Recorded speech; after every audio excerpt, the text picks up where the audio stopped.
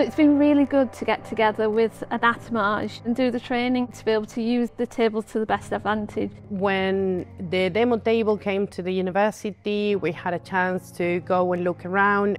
It kind of blew my mind, really. The Anatomage Table is something that we're introducing next academic year. And we're really excited to be having a suite of the tables that we can use as part of our teaching here at the University of Sheffield. One of the main benefits for the Anatomage tables is that you can do a digital dissection without actually losing the structures.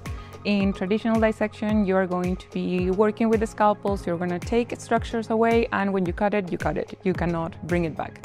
With Anatomage tables, you're not constrained by that. You can go back, you can do it again. The students have a second opportunity with the same material and to basically just dissect and undissect. Students are very keen to anything digital, so anything that allows them to explore within this safe environment, I think it's going to be incredible. It'll bring anatomy and physiology to life in a way that students will be able to see that learning we've got from the textbooks and how we can put that into some context for them visually, but actually seeing it on a big wide digital table will hopefully broaden their minds and open their worlds, which I'm really excited about.